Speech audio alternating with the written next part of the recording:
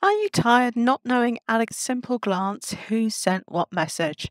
Sure, you always get everybody's name, but wouldn't it be so much nicer to have a picture?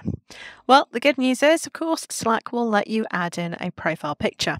Let me show you how. I'm Michelle, a computer coach sharing tips and tricks for your everyday programs to make life just that little bit faster and easier. Here I am in the Slack desktop app. The process is pretty much identical if you're using the web browser.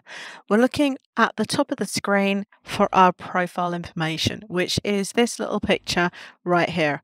On the web browser, what you'll actually get is it's more in the top right-hand corner of the browser window, but it is still the same command. Click on the profile to open it up, and we're looking actually for the word profile.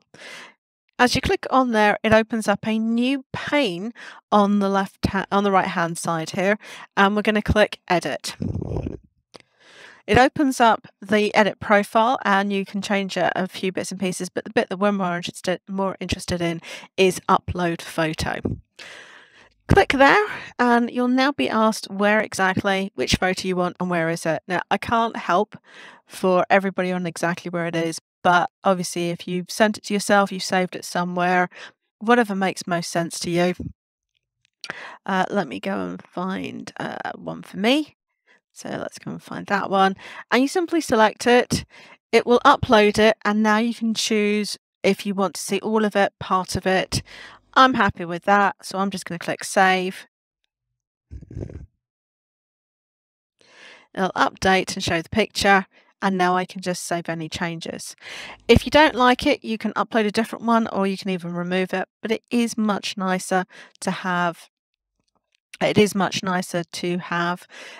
profile picture which is then automatically displayed against all of your messages across the whole channel.